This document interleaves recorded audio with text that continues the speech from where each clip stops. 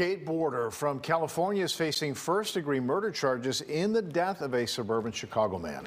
36-year-old Terry Kennedy is being held without bond in DuPage County. WGN's Patrick Elwood live in Oak Brook Terrace with details on that. Patrick?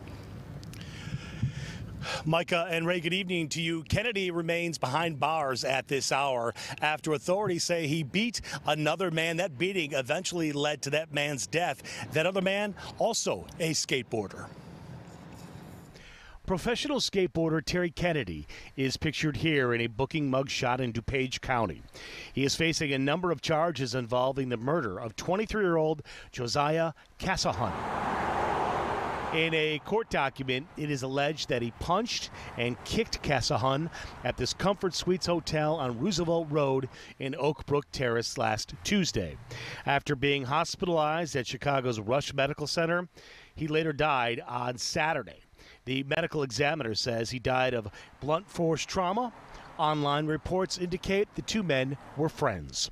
The 36-year-old Kennedy was originally charged last week with aggravated battery plus criminal trespass to a woman's apartment in Wheaton.